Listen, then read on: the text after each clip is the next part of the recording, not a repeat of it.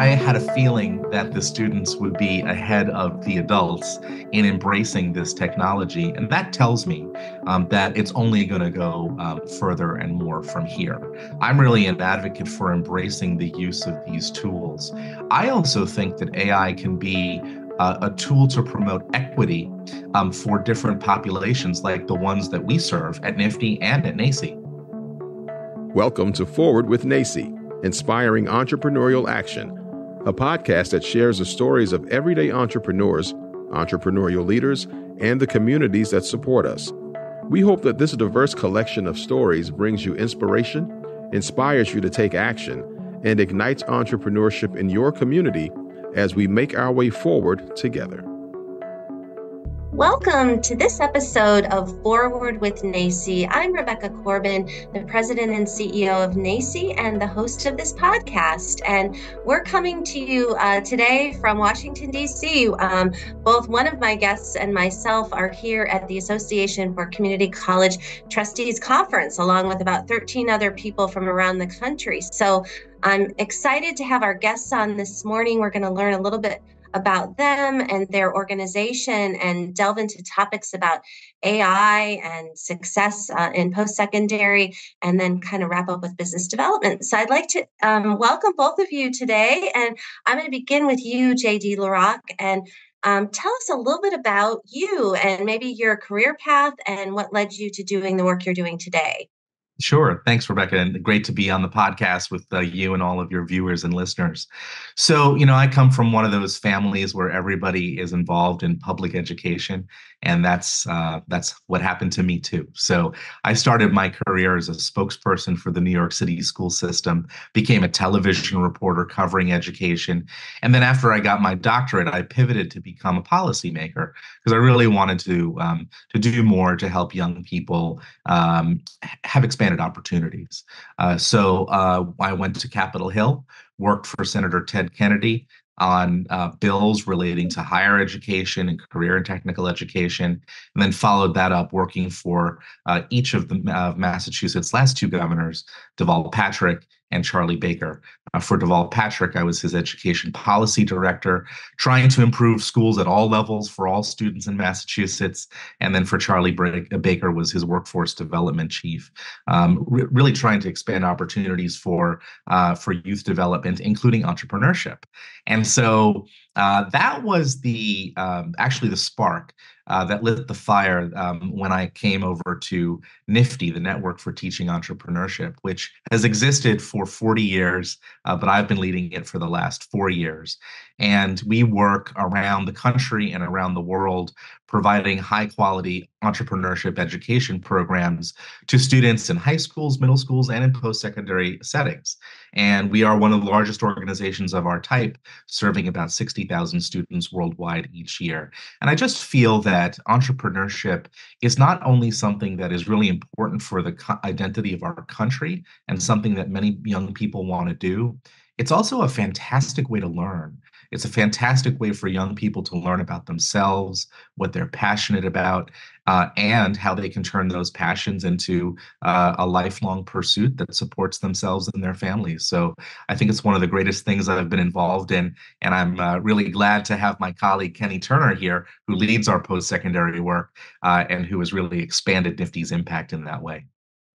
That's amazing. I didn't know all of those things about you. I knew a little bit, and I knew you were a wonderful spokesperson. So it's sort of fitting that we're back here in DC, and you have a great team around you, as you mentioned, with Kene Turner. So Kene, let's go to you, and maybe you can speak a little bit about your background, some of the work that you've done, and what brought you to working with NFTE. Absolutely. Hey, Dr. Corbin, and pleasure to be here as well. And my story was a little bit nonlinear. I grew up in Queens, New York, Jamaica, Queens, New York, and was completely inspired by the street entrepreneurs around me, the community that, found a way to be resilient, doing a lot with a little. It seemed like everyone was taking their craft, their creativity, their gift, their natural gifts and talent, and turning it into an income revenue generating opportunity, or figuring out a way to do so. And so that, livelihood of entrepreneurship, it wasn't labeled that way in the 90s and early 2000s, exactly the same way it is today. But that natural resiliency and just grit of the city and just taking in, all of those elements where so many entrepreneurs from those communities came out of. I had a chance to feel entrepreneurship before I actually learned about it. And so, traditionally. So fast forward, I end up coming across NFTE while I was in New York City. I became an educator for NFTE, working within school systems and nonprofit programs. I also then became a teacher trainer for NFTE. For about 10 years, I trained teachers all over the country, as well as outside of the country, on how to implement entrepreneurship in under-resourced communities, because that's where I was from. I felt like I was the perfect voice. I went through the School of Hard Knocks like a lot of other people, and I got the formal education after. I got my undergrad's in business. My master's is in transformational urban leadership. And I'm now, in my doctorate program for business administration. But I'd never forget all of those lessons learned about entrepreneurship right in the neighborhood. And, it's a pleasure to work with NFTE to be able to go back to those neighborhoods like mine so that I can continue to have these conversations about ownership, about equity, about where we fit into these conversations and how we have tools to help you think entrepreneurially and to collaborate with other organizations like NACCE and community colleges and workforce agencies to help bring that a reality, because it's still relevant today for the young people coming up, just like it was for me. But now there's more labels, there's more technology, there's more definition, there's more strategy, there's more policy, than before. And so we're excited to be on this side of the coin to help bring that education to the communities that so desperately need it. So that's how I got involved with NFTE. Yeah. It's a great story, and it really speaks to the importance of lifelong learning. And, what some of the work that we do at NACCE is really giving people language like you all do with young people, but also thinking about people in different categories that may want to, not be part of the corporate world anymore, want to start their own business, or people that by life circumstances need to kind of get into an entrepreneurial activity, whether they've, had a life event that's kind of led them in that direction. Kenny, I remember too, one of my fond memories of 2023 was our time together at the Entrepreneurial Funders Network when we were at that amazing gathering in Venice Beach. And it's something I had seen in the movies before, and it looked exactly like that, which kind of blew me away. And I think that really gets to kind of where we're headed. And JD, you talked about that a bit, and I know something that you've been thinking about and writing about is really the influence of AI in higher education. So maybe you could share with us a little bit about how you see AI really impacting the work that we all do, and even beyond higher education in careers, and how do we prepare ourselves for that? Absolutely. So NFTE programs culminate with a competition series in the spring. And last spring, on the heels of all the hype around ChatGPT and large language models and generative AI, I asked myself, I wonder, will we see AI popping up in this year's competitions with our high school students and our other learners? And the answer, of course, was yes. We saw students, without prompting from anybody, just in and of themselves, using AI tools as a way to power their business ideas. So AI-based businesses where AI is the facilitator of the product or the service that they're trying to put together. And they were using AI to put together their business plans, to put together their pitch decks, to put together their financials using graphic AI tools. So again, I had a feeling that the students would be ahead of the adults in embracing this technology. And that tells me that it's only going to go further and more from here. So when I think about AI in the community college setting or the high school setting, I'm really an advocate for embracing the use of these tools. I also think that AI can be a tool to promote equity for different populations like the ones that we serve at NFTE and at NACCE. So for example, one thing I've noticed is that students use a tool like ChatGPT to generate ideas. They may not think of themselves as an entrepreneur. They may get stuck thinking of an idea for a new business, so they can ask GPT, give me some business ideas to solve this problem in my community or this, this situation that I know about. And that prompt will generate a few ideas and get them thinking. Another way that I've seen students from diverse backgrounds utilize tools like GPT-4 is to ask them to help edit and craft language. So, we work with students who are disadvantaged. We work with students who are immigrants. We work with students whose first language is not English. And these tools are not a substitute for the mastery that students will need, but they are an aid. And I've seen it be a very helpful aid. So at NFTE and in the larger work I do in my civic life with community colleges, I'm just a big advocate for adopting AI tools because I think it's pretty clear that we're only going to see them become more widespread in their use and their importance going forward. Yeah, and that's a road that we've traveled before, right? A couple decades ago, everybody remembers that's probably in our age category, AOL and the initial dial-up. And some people, embraced it, like you all are doing with AI. And then some people were a little more laggards to come along. But I love that you're in that space and thinking about it of how do we really make sure that people aren't left behind, because we know that with the digital divide and some of the broadband access issues. And it kind of goes to, you were talking about the young people that you work with. And I thought, JD, maybe you could begin and Kenny could expand upon it. This idea of post-secondary pathways. So those who might be listening that aren't too familiar with the higher ed or the education space, maybe you could talk about what is that and how some of the work that you're doing at NFTE lends itself to opening up opportunities for young folks. Yeah, post-secondary pathways play out in a number of ways in the work that we do. So I'll give you one example. We have a strong foothold in career and technical high schools.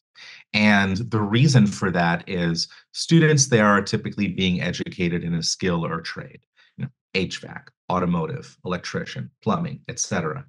And we combine entrepreneurship with those skills-based programs because we want to send the message that you can turn that skill into a business, and you can then articulate into a post-secondary program to get further business and entrepreneurship skills, say at a community college, so you can, really have a whole life-sustaining career with the combination of the skill and trade that you've picked up plus the entrepreneurial know-how. So that's so for us, the work we do in high schools feeds strongly into post-secondary education. And I would say for the population we serve, underserved communities, underestimated communities, community colleges in particular are the pathway for many of our students. So that's one way. The other way, and this actually was the genesis of much of the work that Kenny is leading on our own in-house post-secondary work, we're always asking ourselves the question for our students, what's next? What more can we give them? And, Kenny, why don't you say a word about, the students that you've worked with now and over the years, who've come back to us saying, I love NFTE, but I'm building my business. I want more. I want more from you, but I want more from post-secondary education too. Absolutely. Yeah, no. And, for some, the entrepreneurial journey, I never forget, I gave a couple of stories, so many stories. But for the sake of time, I never forget, I moved from New York to LA. I was a program director working directly with schools here in Los Angeles area. And one day I walked into a high school and I was wearing my NFTE polo. This right before the pandemic hit. And the student was in the, kind of in the lobby, waiting for someone, and he saw my NFTE polo, and he goes, "NFTE, oh, you guys do that entrepreneurship or business program? I took you guys in 9th grade or 10th grade. Forget what it was. It was a couple of years ago." And he said, "You know what? It was because of that program or because of his just the spark of entrepreneurship learning, he was going to college. And he said, I probably wouldn't be going to college, if I hadn't experienced that program. Like he literally told me, in so many words, that's what he was saying. That really kept him going. And entrepreneurship education is not always about, forming the business right away. The entrepreneurial journey for some is about motivation, is about not quitting, is about, finding new sparks so that they don't stop, right? And so if that's the way we position ourselves, so students can have, a sense of belonging, like they can have a sense of, hey, I belong in this world, and I think it's an awesome place to position ourselves in education, right? And so, I think of so many alum who have come back and done so many amazing. The list, goes on in terms of how they've used entrepreneurship education to keep themselves motivated in the world of work and in entrepreneurship. And combining AI, I just one of our alum came back to us recently and said after several businesses, and his name is Cody Chang, and he came back. He just created a business called Tier One that helps entrepreneurs, and schools and who teach entrepreneurship, help students build their business plans and use generative AI to think of ideas and take away some of those questions from the teacher so that they can focus on other ways to build the student. And the student can use this generative AI tool to help them, with the key parts of their business that's tied to NFTE's curriculum. It's amazing, right? So to hear those stories and kind of continuously see that, and to know that, in terms of a, pathway, in terms of post-secondary, being a part of, the journey of helping students think entrepreneurially, whether that change is drastic, dramatic, or whether it's just small shifts in thinking that keeps them going, is a pleasure to constantly collaborate and think about new ways to do that, so that entrepreneurship could just rise to new levels in pathways and in the world of work. And I think it's just great to be able to have this conversation more to continue to figure out ways and expose ways that could be successful for our students. Yeah, it's great to hear the passion that you both have in this space. And I think too, sometimes opportunities come to you, whether it's small shifts, as you're mentioning, or big audacious opportunities. But if you have that entrepreneurial mindset, you're ready to kind of take that step. And, one thing, as you all full well know, is that National Entrepreneurship Week is in February. So there's lots of organizations like ours that are celebrating around the country. It's a congressionally designated holiday, and NACCE has a big announcement on February 14th in terms of a tech solution that we acquired as a large charitable donation. So I think about the work that you do with young people, that we do with college students, and along the gamut, and where is that going to take us to the future? So as we all know, during the pandemic, there were record levels of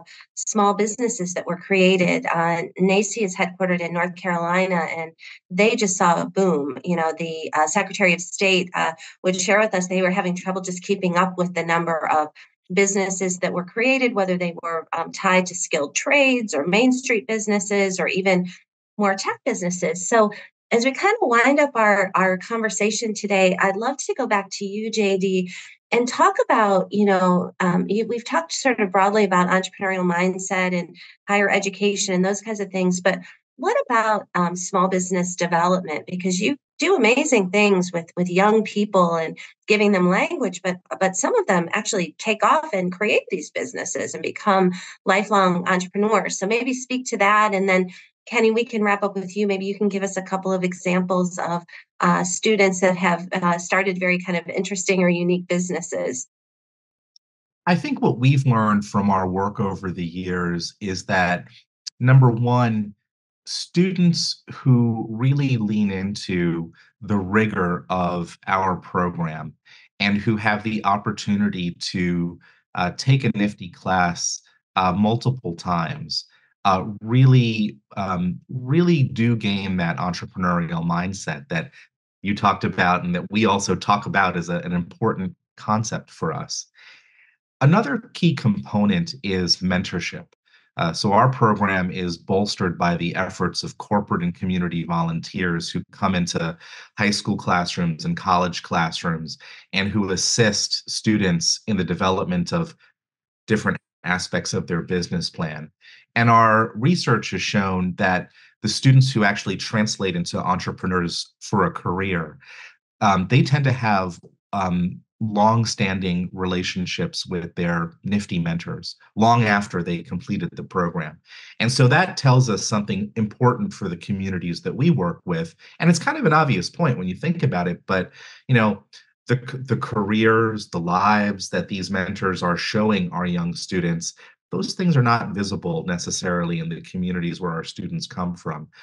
But the professional support and the real relationship is a linchpin of that successful entrepreneurial relationship.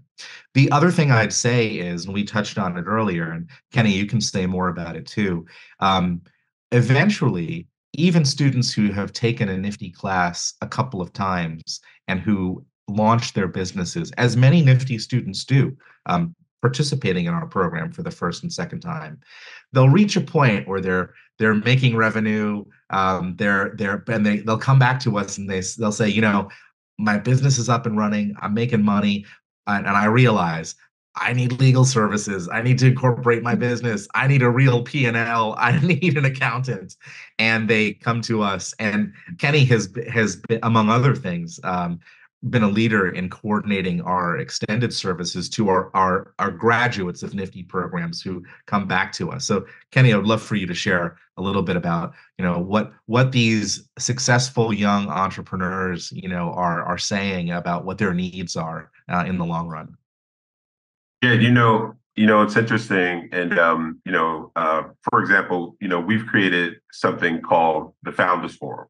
The Founders Forum is basically an incubator for alum who go, students who go through the NFTE program to come back to get strict services and mentorship to build their business to the next level.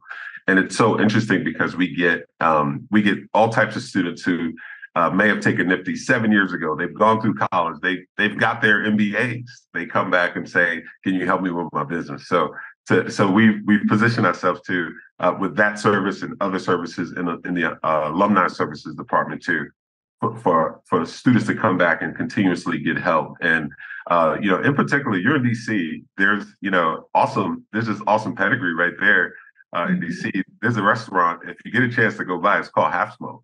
Half Smoke is one of our alum who has come back several times, spoken to our Nifty community and the founder, and amazing. I think there's multiple locations now, JD, if I'm not mistaken, of Half Smoke there. There's also Market 7 right there in DC as well, which is an awesome business to help bridge the gap, in inequity and just allow entrepreneurs to gain more opportunity there in the DC area. There's also Groom Guy, the founder of Groom Guy. Groom Guy is also in that DC area, which is an upscale kind of grooming service, and he's currently in a couple of hotels and locations around the DC area, and also just signed a contract with the PGA Tour. So we have these stories and so many others who have come back, and I've mentioned already Cody Chang in Tier 1. I've mentioned we can go on and talk about Jasmine Lawrence. We can talk about who